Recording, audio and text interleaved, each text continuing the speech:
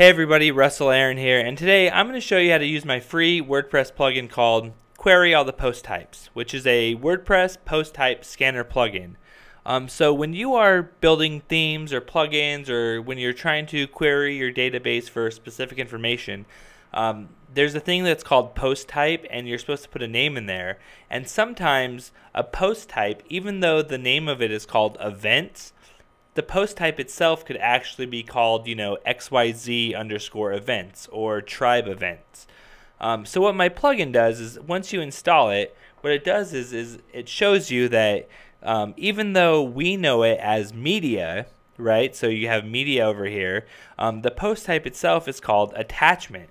So if I wanted to, use this in some code, I have some code here that says, hey, in every pre-get posts, that is the home page main query, add all these post types to it. So I could essentially say add attachment here.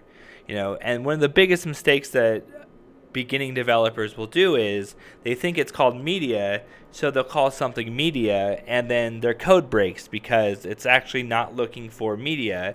You're supposed to be looking for attachment. So that's what my plugin does. My plugin will tell you it's called attachment, but we know it as media. The singular name is called media. The menu name is called media.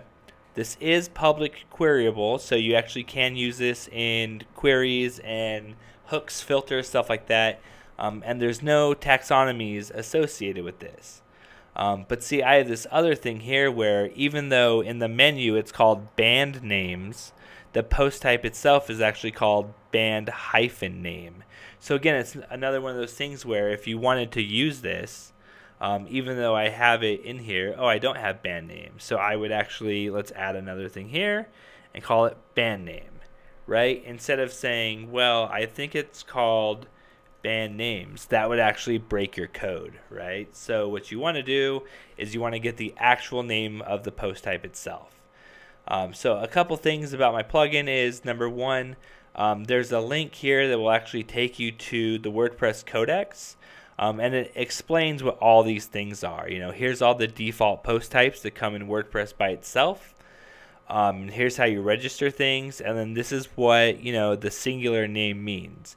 You can see what the plural name means. You can see is public queryable. You can find out all that kind of information over here.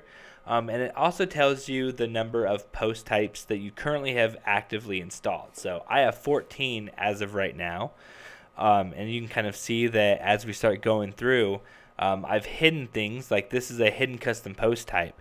Even though this post type exists, you won't actually find EDD log anywhere over here unless you start getting into like very specific things. So my post type plugin essentially is showing you, even though you can't see this thing called EDD payment, it still exists, right? It's a top level view of all of your custom post types that you have installed. So head on over to wordpress.org/plugins/query all the post types and install it on your WordPress site today, and I'm sure you'll be either shocked or surprised to see all the post types you have currently activated. Thank you and have a great day.